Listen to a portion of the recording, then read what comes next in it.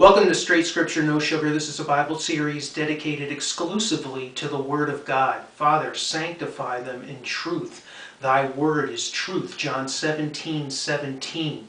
2 Timothy 3:16. All of Scripture is God-breathed and profitable for teaching, rebuking, correcting, and training, so every man may be perfect and complete and equipped for every good work. So if you have the truth, and you have it in its fullness, as 2 Timothy talks about there, then you have everything you need to be perfect and complete and to live a life that is in the will of God and to live a life that is moving in the correct direction. The world has millions of different directions. The world is all things to all people, and people wonder why there's so much confusion, so much disorder, so much strife, so much animosity, so much hatred, because everybody is basically going their own way. All things to all people, whatever works for you, and that's the reason there's so much trouble in the world, because there is one true way, and that is God's way. Jesus says, I am the way and the truth and the life. Nobody comes to the Father except through me. John 14:6. So if we have the truth, we have the correct way. We have a way that is free from error, free from confusion, and free from misunderstanding. That's why here you're getting straight scripture, no sugar. So today's topic is, does God change his mind? Does God change his mind? Well, we hear always throughout Scripture that God is absolute. The truth is absolute, right? It's pure. It is without uncertainty. It is without wavering. It is without contradiction, right? The truth is absolute. So, on a quick study of Scripture, it may look in certain instances like God changes his mind. Well, if he changes his mind, how absolute is Scripture and how true is truth?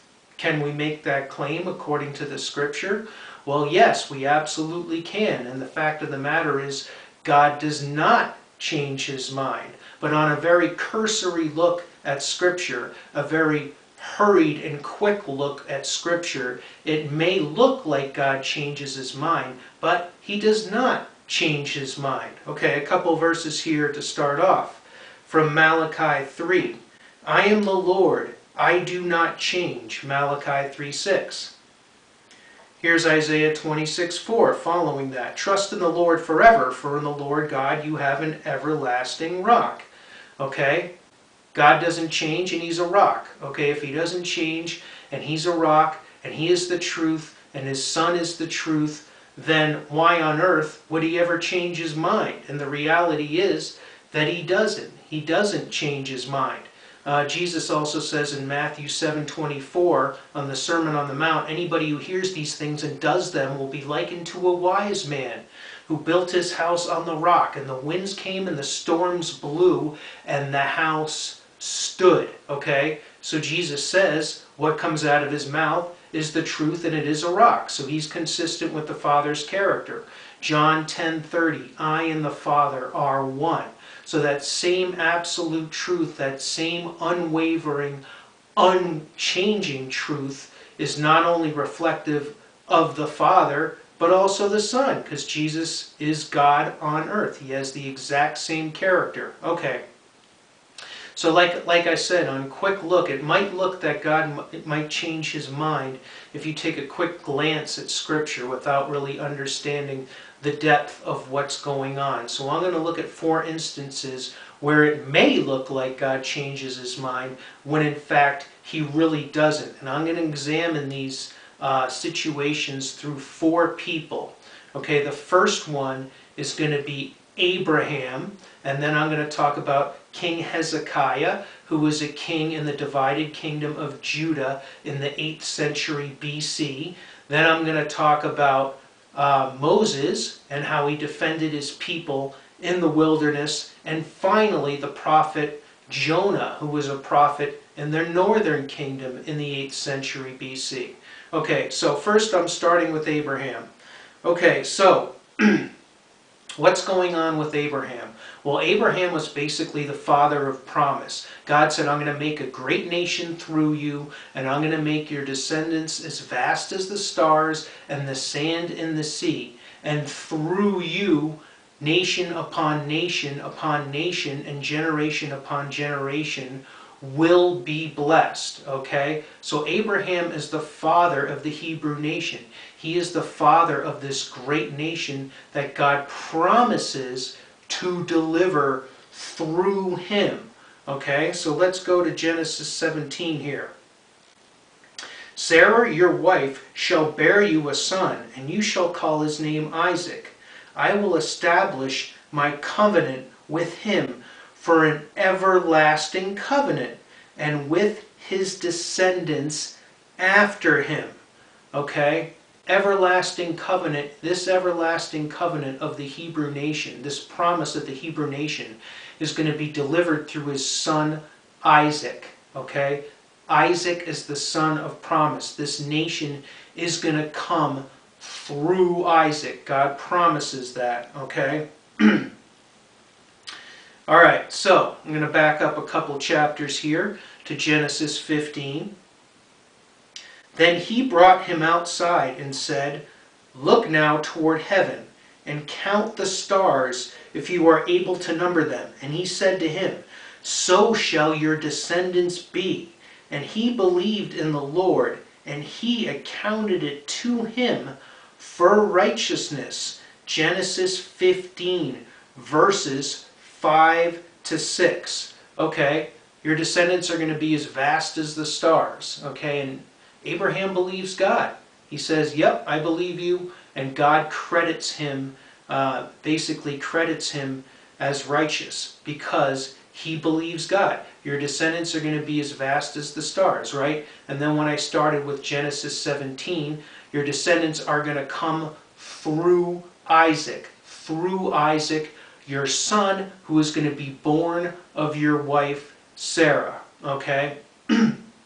So Abraham says he believes God, and it's credited to him as righteousness. He's going to be the father of this great nation, and this great nation is going to come through the promised son, Isaac. Okay? Now, God provides Abraham even more assurance. Okay? Abraham says, well, how will I know that this will be so? So I'm going to read some verses here. Genesis 15, verses 8 to 21.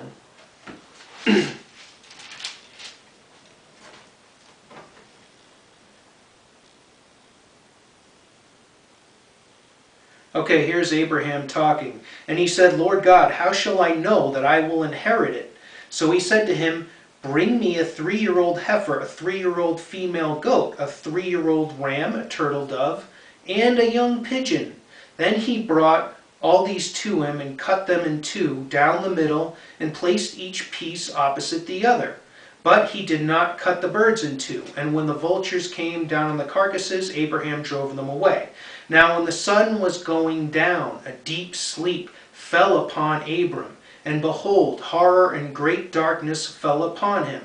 Then he said to Abram, this is God, Know certainly that your descendants will be strangers in a land that is not theirs, and will serve them, and they will afflict them 400 years. And also the nation whom they serve I will judge. Afterward they shall come out with great possessions. Now as for you, you shall go to your fathers in peace. You shall be buried at a good old age. But in the 4th generation they shall return here, for the iniquity of the Amorites is not yet complete. And when it came to pass, the sun went down, and it was dark, that behold, there appeared a smoking oven and a burning torch that passed between those pieces. On the same day the Lord made a covenant with Abram, saying, To your descendants I have given this land, from the river of Egypt to the great river, the river Euphrates, the Kenites, the Kenizzites, the Cadmonites, the Hittites, the Perizzites, the Rephaim, the Amorites, the Canaanites, the Girgashites, and the Jebusites.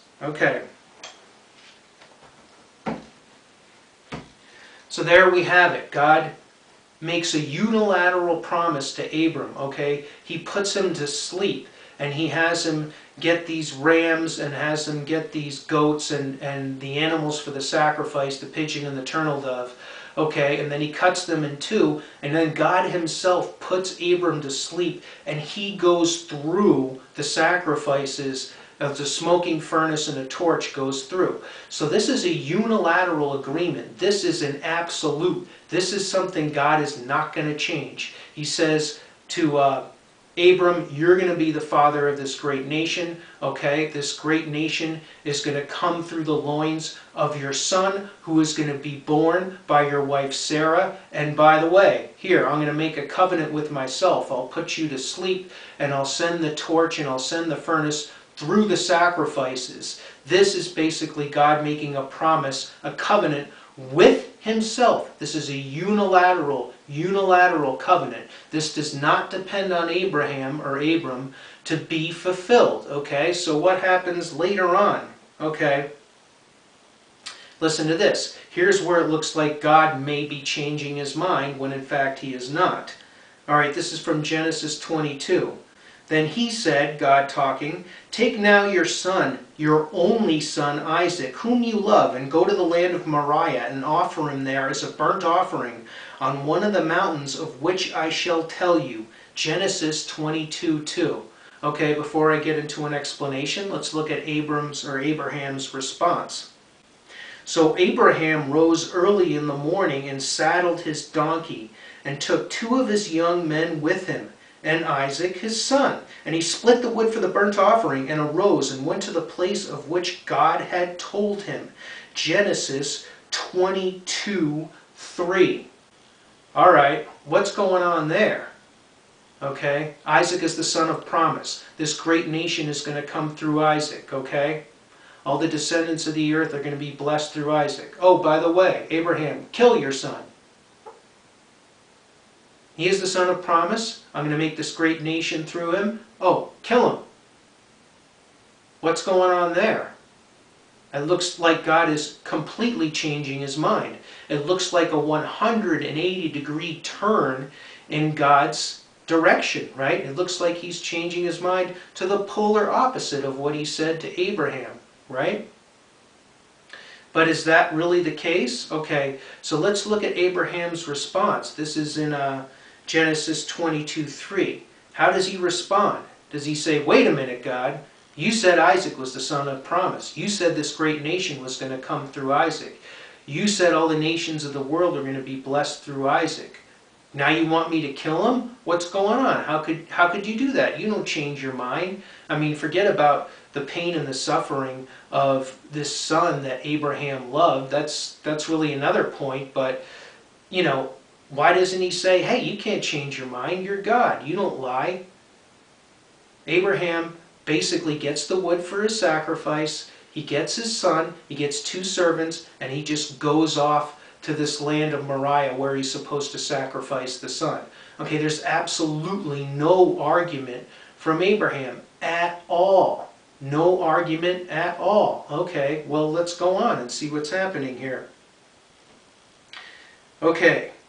Now, when they're on their way to Moriah, Abraham is basically taking his son, quote unquote, to be sacrificed. It's a 3 days journey, and all along this journey, you never hear Abraham debating with God. You never hear Abraham saying, you can't change your mind like that. What are you doing?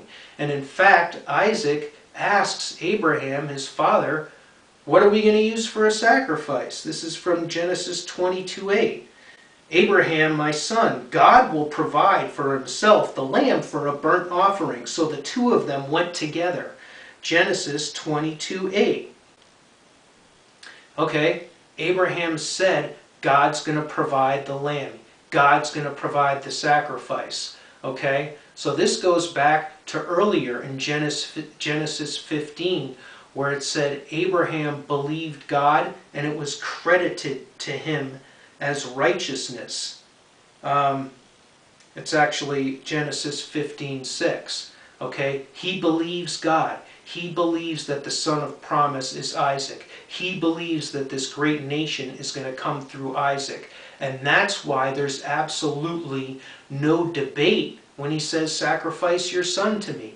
He believes Isaac is going to be this son of promise, and he believes that God is going to provide the sacrifice. God is going to provide the sacrifice. Okay, so what happens when it actually gets to the point where Abraham is going to sacrifice his son Isaac? What happens?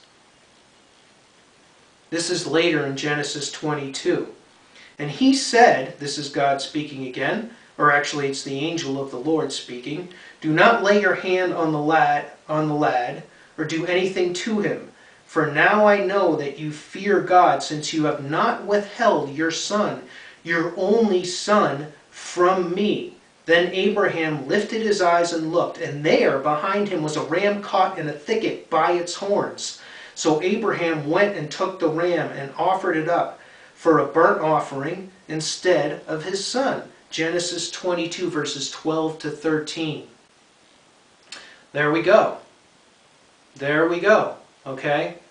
Now, Abraham knew that a sacrifice would be provided. Okay, it wasn't technically a lamb, it was a ram caught in the thicket.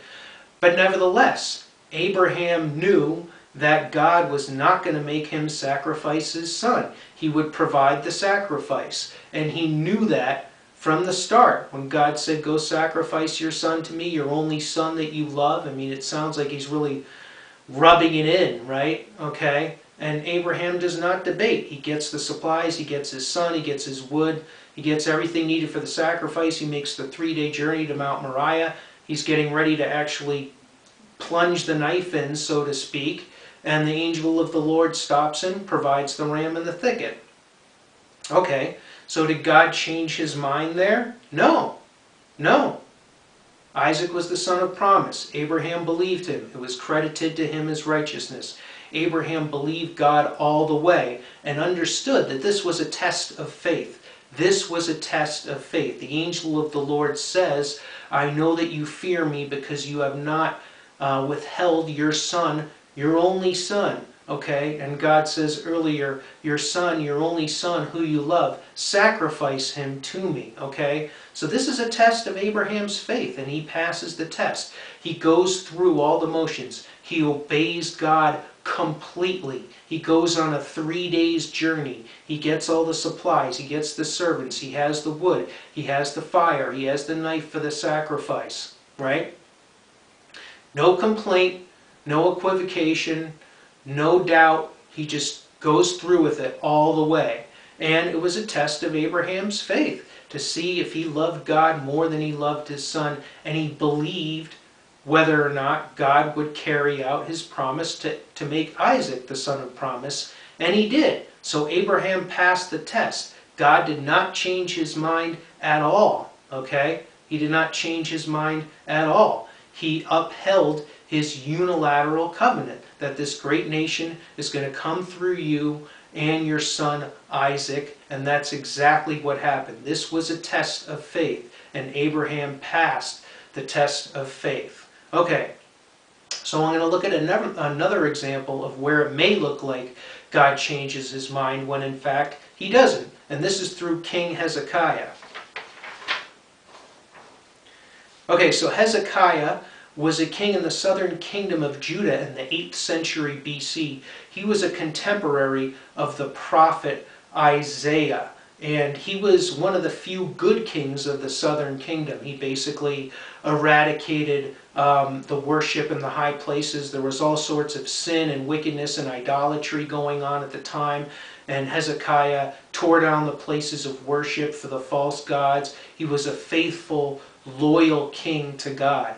Okay, now I'm going to read Isaiah 38. Trouble is coming his way, and let's see how Hezekiah responds to this. Okay, Isaiah 38.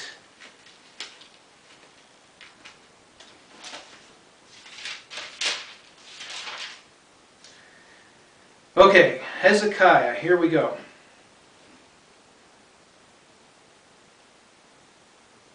I'm going to read Isaiah 38 verses 1 to 3. In those days Hezekiah was sick and near death, and Isaiah the prophet, the son of Amoz, went to him and said to him, "Thus says the Lord, set your house in order, for you shall die and not live."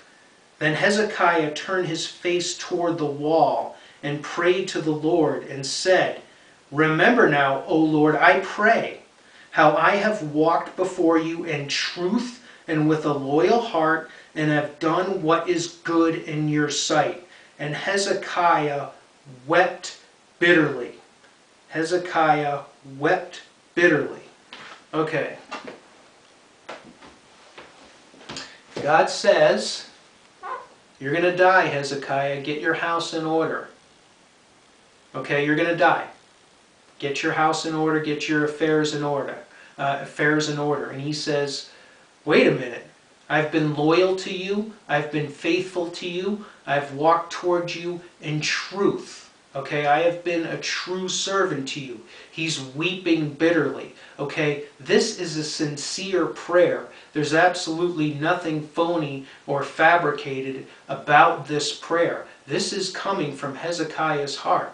I've been faithful to you. I've been truthful to you. I've been loyal to you. He's staring at the wall, weeping bitterly. This is anguish of the heart. This is a sincere prayer. Now, we know that God answers sincere prayers, do we not? James 5:16, right? The effective, fervent prayer of a righteous man avails much. Well, Hezekiah meets all those qualifications right here, okay? This is a fervent prayer of a righteous man, okay? Let's see how God responds. Okay, this is in Isaiah 38, verses 4 to 5. "And the word of the Lord came to Isaiah, saying, Go and tell Hezekiah, Thus says the Lord, the God of David your father, I have heard your prayer, I have seen your tears. Surely I will add to your days 15 years. Isaiah 38, verses 4 to 5. Okay, that looks like God changes his mind, right? You're going to die in the opening verses. Hezekiah states his case. He weeps bitterly. He confesses his loyalty and how he's walked toward God in faith and truth. Okay, now God comes back to him right, momentarily after that and says, oh, by the way, I'm going to add 15 years to your life. I have seen your tears. I have heard your prayer. I have seen your tears. I'm going to add 15 years to your life.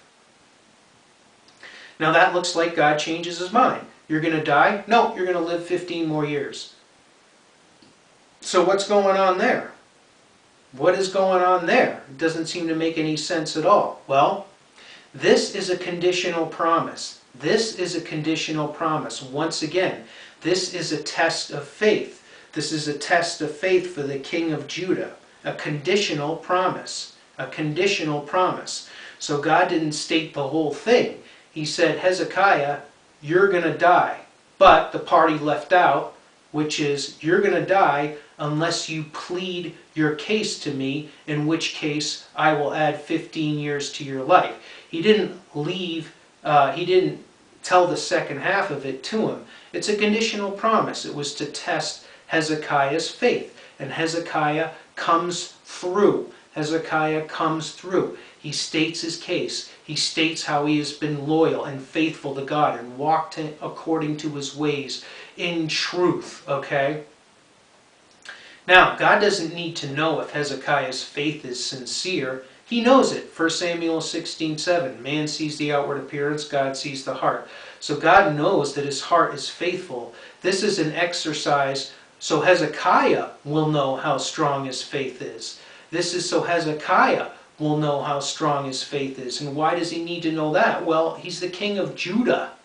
You know, the king needs to have supreme faith. He is the leader of the people. So his faith needs to be supremely strong to set the right example for the nation. And this is a test for Hezekiah. Are you going to state your case? Are you going to talk about how faithful you are and how you've walked toward me in truth? Are you going to? He did. He passed the test. God gave him 15 more years of life. And on top of that, Hezekiah also wanted confirmation that this was going to come to pass, just like Abraham did. Abraham wanted confirmation that this covenant was going to come to pass. So God made the universal covenant by having the torch and the smoking furnace going through the sacrifices. Okay, here, and I'm not going to get into it, but basically Hezekiah wanted some proof that he was going to have 15 more years of life, and he says to Isaiah, tell God to have the sundial move back 10 degrees. And that's exactly what happened. The sundial went back 10 degrees. So God even gave him a sign that he was going to get 15 years of more life. So basically, he wanted more confirmation. God gave it to him. God gave it to him, okay? So that was a conditional promise, another test of faith, and Hezekiah passed. Okay. Example number 3, Moses. Okay, this is another instance where it may look like God changes his mind, but he does not. Okay, with Moses, what was going on here is he had basically led the Hebrew nation out of captivity. They're in the wilderness, and they are rebelling abjectly. They're involved basically in idol worship. They're worshiping the golden calf in a drunken orgy when Moses is up on Mount Sinai getting the law. Okay, so basically what happens in the wake of that? Okay, here's God talking to Moses in Exodus 32. And the Lord said to Moses, I have seen this people, and indeed it is a stiff-necked people. Now therefore let me alone, that my wrath may burn hot against them, and I may consume them, and I will make of you a great nation. Exodus 32, verses 9 to 10. There we go. All right? My anger is going to burn against these people. They're stiff-necked. They're rebellious. I'm going to wipe them out, and I'm going to start over with you. I'm going to start over with you, Moses. I'm going to make this great nation out of you. But you notice two key words in there. May. He says may twice. What does he say? Let me alone, that my wrath may burn hot against them, and I may consume them. Okay? May. That's not an absolute. I may consume them. Okay? It's like you're saying, I may go for a walk this afternoon. Well, are you going to go for that walk or not go for that walk? You might. You might not. Okay? Basically, no promise has been made here at all. This is God saying, this may happen, it may not happen. Okay, let's look at the response of Moses. This is just a few verses later in Exodus 32. Why should the Egyptians speak and say he brought them out to harm them, to kill them in the mountains, and to consume them from the face of the earth? Turn from your fierce wrath and relent from this harm to your people. Remember Abraham, Isaac, and Israel, your servants, to whom you swore by that I have spoken. Oh, wait a minute. To whom you swore by your own self and said to them, I will multiply your descendants as the stars of heaven, and all this land that I have spoken of I give to your descendants, and they shall inherit it forever.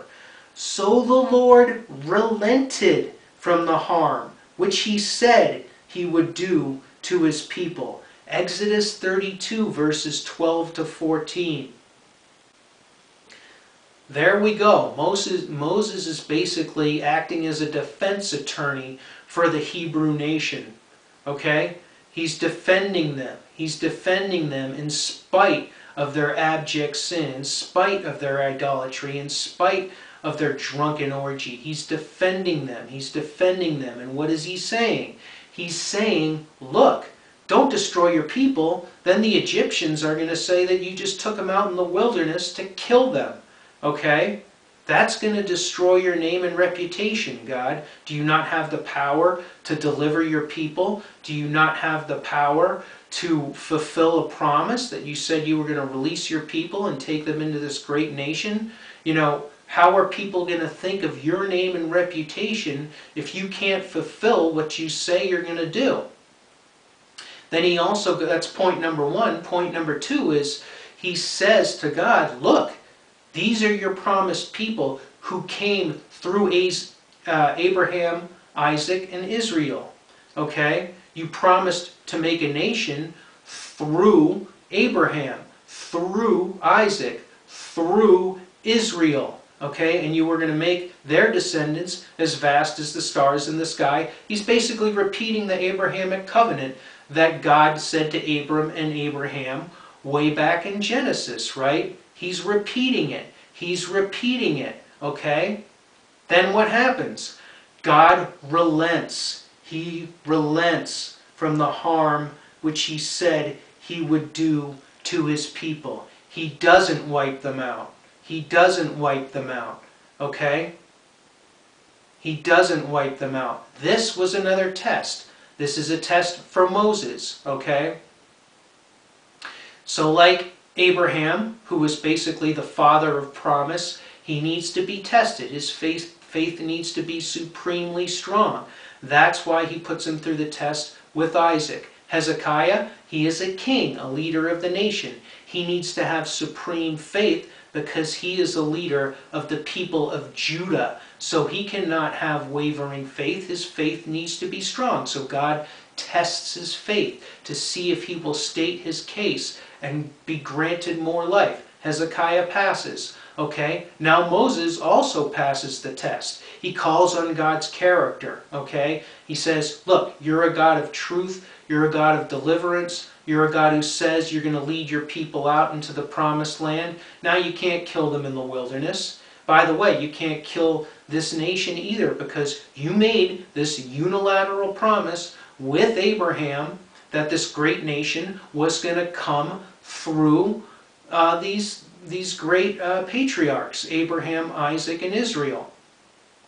Right? All that's 100% true. All that's 100% true. So God doesn't destroy the Hebrew nation in the wilderness. He doesn't destroy them. Now there was some punishment that happened and there were people who died to basically set the proper example, but he doesn't wipe out the nation. He doesn't wipe out the nation. This is another character test, a character test for Moses to see if he will defend his people and to see how strong his faith is, not in the Hebrew nation, but in God. You made this promise. You said you were going to deliver. Your reputation and your name are at stake with the pagan nations. You got to come through. You made this promise that this great nation was going to come through Abraham, Isaac, and Israel. You've got to come through. And he does. And he does. Great test of faith. But God does not change his mind here. He said, my anger may burn against them, and I may start over with you. Okay, this was another test of faith. A test of faith in the character of Moses because he was the leader of the Hebrew nation at the time. Okay, one final example, Jonah. One final example is Jonah. Okay, now let's see what happens here. So Jonah was a prophet in the northern kingdom in the 8th century BC, and God said, I want you to go to preach out against Nineveh. Nineveh was the capital of Assyria. The Assyrians were brutal butchers who murdered people and were just abject, wicked pagans who basically had no mercy, no compassion. They were marauders and they were incredibly destructive, butchering murderers. Okay, so here's what God says to Jonah. He wants Jonah to go into Nineveh, into that city, and preach against the Assyrians. What does he tell Jonah? Okay, now the word of the Lord came to Jonah, the son of Amittai, saying, arise, go to Nineveh, that great city, and cry out against it, for their wickedness has come up before me. Jonah chapter 1, verses 1 to 2. Their wickedness has come up against me. Go out and cry out against this city, all right? Okay, so what does God want Jonah to say when he cries out? Okay, let's go to chapter 3 of Jonah. And Jonah began to enter the city on the first day's walk. Then he cried out and said, yet 40 days, and Nineveh shall be overthrown. Jonah chapter 3, verse 4. Okay? 40 days, this city's going to be wiped out. That's what God told Jonah to say. He cries out against it. Okay? This is a severe threat that, you know, the whole city's going to be destroyed. Okay? It's going to be overthrown in 40 days. Okay, let's see how the Ninevites respond. So I'm going to read Jonah chapter 3, verses 5 to 10.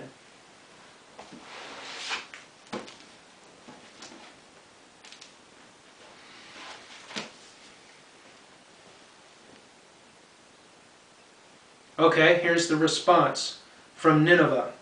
So the people of Nineveh believed God, proclaimed a fast, and put on sackcloth, from the greatest to the least of them. Then word came to the king of Nineveh, and he arose from his throne, and laid aside his robe, covered himself with sackcloth, and sat in ashes. And he caused it to be proclaimed and published throughout Nineveh by the decree of the king and his nobles, saying, let neither man nor beast, herd nor flock, taste anything. Do not let them eat or drink water. But let man and beast be covered with sackcloth and cry mightily to God. Yes, let everyone turn from his evil way and from the violence that is in his hands. Who can tell if God will turn and relent and turn away from his fierce anger so that we may not perish? Then God saw their works, that they turned from their evil way, and God relented from the disaster that he had said he would bring upon them, and he did not do it. He did not do it. So does God change his mind there? No, it's another conditional promise. Okay, in 40 days, Nineveh is going to be overthrown. In 40 days, Nineveh is going to be overthrown, but he didn't mention the backside of it. In 40 days, Nineveh is going to be overthrown unless they repent and turn from their wicked ways, right? But he didn't tell Jonah to say that. He just said in 40 days, this city is going to be overthrown. Then what happens? The whole nation repents, okay? The king sends out this communication that basically says, look, let's turn from our wicked ways. They're all in sackcloth, right? Even the animals are in sackcloth. We must turn from our wicked ways. We must turn from the violence that is in our hearts. Okay, everybody in the nation gets this decree from the king. And what happens? They all repent. They do turn from their wicked ways. They do turn from the violence in their hearts. And then God sees that they do it. He sees that they do it. All right? So what happens? He relents and he does not destroy the city. He does not destroy the city. All right? So he sees that they truly do repent. And this took place over 40 days. So it's not like they said, oh, one day I'll turn from the violence in my heart and the other 39 days I'll just go back to the way that I was. No, they truly repented. They truly feared God. And they repented. And they turned from their wicked ways. And then God said, all right, I'm not going to destroy this city. This is truly a repentant city. And it was also basically an object lesson to the northern kingdom. God was going to show, look, I'll save an entire city of wicked, abject pagans, and you will continue, you, the sons of promise in Israel, you will continue in your rebellion and sin against me. But I can show you how an abjectly pagan nation will repent. It was basically intended to be a rebuke against Israel in the northern kingdom, which was also caught up in abject wickedness and idolatry and murder. Nevertheless, okay, it looks like, once again, God may be in a position where he changes his mind here, but he does not change his mind. This was a test for the Assyrians, okay? This was the test for the citizens of Nineveh, okay? If I promise to destroy you in 40 days, are you going to repent? They did repent. They did repent. This is another conditional promise, okay? I'm going to overthrow this city unless you repent. He left the backside of it out. But they did repent, okay? So God didn't destroy the city. It was a test to see if these citizens of Nineveh truly feared God. And they did. They passed the test, okay? They passed the test, and they proved that they feared God. Just like all the other examples here, right? Just like the other examples. Just like Abraham feared God. Just like Hezekiah feared God. Just like Moses feared God in showing that God had to be faithful to his promises and to his truths. Okay? So basically, what I've shown here is God does not change his mind. What he does is he tests faith. He tests character. And it looks like he changes his mind at a very, very superficial glance, but when you look deeper into it, you realize he doesn't change his mind. He makes some promises that are conditional. He makes some promises that are unconditional. With Hezekiah, okay, it's a conditional promise. With the Ninevites, it's a conditional promise. And he doesn't reveal the backside of that promise. However, does he have to? No, God's sovereign. The secret things of the Lord are hidden, Deuteronomy 29:29. So he doesn't have to tell us every single aspect of what he says he's going to do. But these were tests of faith. These were tests of faith, and they were passed by the people who were asked to pass the tests. And on deeper look, we see that God makes some conditional promises, some unconditional promises. With Abraham, it was an unconditional promise and a test of faith. And with Moses, actually, it wasn't a promise, no promise was made at all. He says, my anger may burn against them. My anger may burn against them. I may destroy them and start over with you and create this new nation. Okay? No promise was made there at all. So it's very, very important to plumb the depths of Scripture to make sure you see what's going on and you have insight into the fullness of God's revelation. Because on a quick look, it can look like superficially God changes his mind, but he doesn't. He does not change his mind. Malachi 3:6, I am the Lord, I do not change. So I just want to finish with a quick gospel sermon. Essentially, all have sinned and all fall short of God's glory. There is not one righteous, not one who understands or seeks after God. That's Romans 3:10. The previous verse was Romans 3:23. So we're all guilty of sin, okay? We all rebel against God. We all basically are against him from the start. There's not one righteous, not one. If you've ever lusted, you've ever lied, cheated, stolen, you've ever lusted after somebody else's wife, car, house, anything like that, and we're all guilty of it. We're all guilty of sin. There's not one righteous, not one. But God sent Jesus Christ, the righteous, to pay the penalty for our sin. 2 Corinthians 5:21, for our sake he made the man who knew no sin to become sin for us, so in him we might become the righteousness of God. So Jesus himself pays the penalty for sin. He pays the penalty for sin on the cross. God crushes him on the cross as a substitutionary payment for the sins of believing humanity before and after the cross. In so doing, he reconciles us to himself.